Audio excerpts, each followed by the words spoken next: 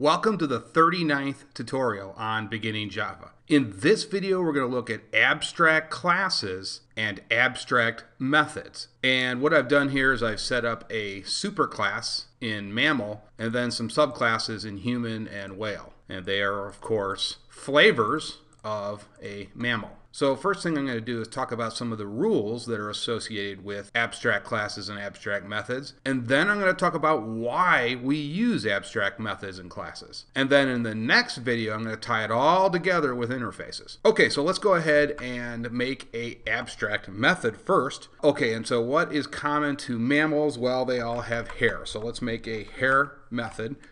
Now, you're going to notice something different here right off the top of the bat. This is going to be a blank method. That is the way an abstract method is done. It is blank. We fill in the details later, and I'll talk about that in a little bit. But it's always a blank method that is followed by a semicolon. Notice we're not using brackets here. So again, we're just setting up the method name almost in a way. And we're giving the keyword here of abstract. Now you'll notice I got an IntelliSense. Take a look at that. And that says mammal is not abstract and does not override abstract method. Hair, blah, blah, blah, blah, blah. Okay, well that's a fancy way of saying, guess what? If we have a abstract method, you must have a abstract class. So this class now has to be abstract. So that's the first rule. If we're going to make an abstract method, we must make the class abstract as well. So we put that in here, and you notice the IntelliSense goes away. So that's rule number one. Well, actually rule number two, because we talked about this method having to be empty. And let's go ahead and what's another common characteristic for mammals? Let's talk about mammals have to breathe air. So we'll just put in here breathe. And so there's another abstract method. And let's just go ahead and open up app.java. Actually, we used that from the previous video, but we can get rid of all of this now when we were talking about polymorphism. So we'll just use that. And we got to get rid of some of these brackets. And I think we're good to go. So let's go ahead and now try to create an object based off of our mammal superclass. And we'll do that in our app.java, which of course contains our main method. So let's just do mammal new obj equals new mammal and semicolon. And that is the third rule. You cannot instantiate or create an object off an abstract class. This prevents it. And so the compiler will complain about this. He will not allow you to do that. And that is the basic concept. When you tag a class as abstract, you cannot instantiate from it. So you might ask the question, how do we get to these methods then? If we can't create an object off of it, how do we get to these? Well, we have to extend off of the superclass from our subclasses. And so let's go ahead and do that now. And we'll get rid of this because we know we can't do that. And so now we have to actually extend off of there. So we're going to say extends mammal. And actually we put a V in there by mistake. There we go. And we'll also do the same thing off of human. And you see we get some IntelliSense. And here's the other rule. Whale is not abstract and does not override abstract method breathe in mammal. What on earth does that mean?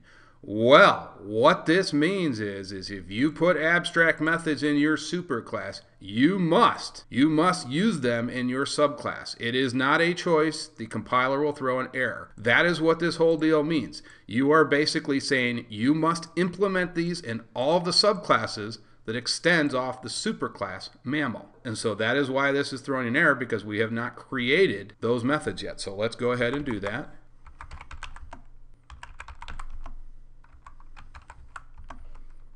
And let's go ahead and create the breathe method, and we'll just copy and paste here. And you notice the error went away. Take a look at that. It's gone. And basically the compiler doesn't even care that we don't have any code in here. You notice that? It just wants a method with this method name breathe to match what is in here, these two abstract methods. Once that's done, the compiler is now happy. And let's just go ahead and copy and paste these over into our human class. And there we see the error is gone over here. So that is the deal. We must implement these into our subclasses no matter what. Think of it like a contract. It's a contract. The contract is, if you mark these abstract, the methods, you must, according to the contract, put these in all of the subclasses that inherit off of mammal. Now, the next question you're going to ask is, why on earth do we do this? Well, that's a very good question. And it all starts with why we tagged this mammal class as abstract. Now, I want you to think for a second. Have you guys ever seen a mammal walking down the street? Well, probably not. Is a mammal an object? Is that something you can actually see? Not really, right? It has some characteristics that are common to all of its subclasses, like whale. I mean, whales have hair and they breathe, and humans have hair and they breathe too. But mammal is just an abstract term. It's not an actual object that we can interact with. And that's why I marked this abstract. I don't want any objects created off of this because it doesn't exist in reality. We just want to take some of the methods, some of the behaviors and attributes that exist in it, and we can use it for the more specific subclasses because these are common to whales and humans. But we don't actually want to create an object from this, and so I'm going to prevent that. But I do want whales and humans to go ahead and inherit these methods. Now, take a look at this if you think about this for a second. So again, these are always blank, and then we fill in all the details in here. And it's almost like I said, it's a contract, it's a protocol. You are basically telling everybody that's going to inherit off of mammal will build their objects from these subclasses, and they will always have these methods, because these methods will always have these characteristics, hair and breathe, in every single type of subclass that we create off of mammal. And so again, it's like a protocol, and you will force that. Now, here's where it gets interesting. We can actually go ahead and create non-abstract methods. So I can go ahead and create a non-abstract method in here and call this swim. And what's neat about this is, what does that mean? Well, it means I don't have to implement this. This one is not marked as abstract. So I can put these in either whale or human or whatever subclass that I desire to. In this case, we're going to go ahead and put this in the whale subclass because whales swim. Now, some humans swim, but not all, so I'm not going to put that in the human subclass. And so let's go ahead and create something that's unique to humans. And what do humans do? They all walk. Well, at least most of them do.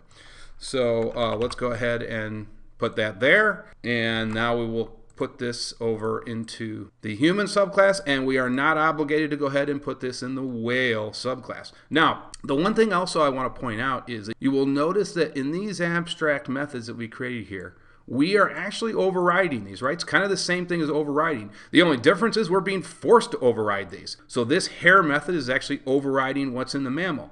We're just forced to do it. And again, it doesn't matter. You don't even have to put anything in here. But Java just needs to find that hair method. Okay, so I hope that explained how abstract methods and abstract classes work. Now I'm going to stop right here because I need to tie this in with interfaces. And we're going to do that in the next video. So actually save all of this stuff that you've created here, because we're going to use this in the next video. And we're going to tie it all together with interfaces. And then you guys will be experts in how to use interfaces and abstract classes. And by the way, that is how most large programs are used. A lot of them will use interfaces and abstract classes. So I will see you guys in the next video.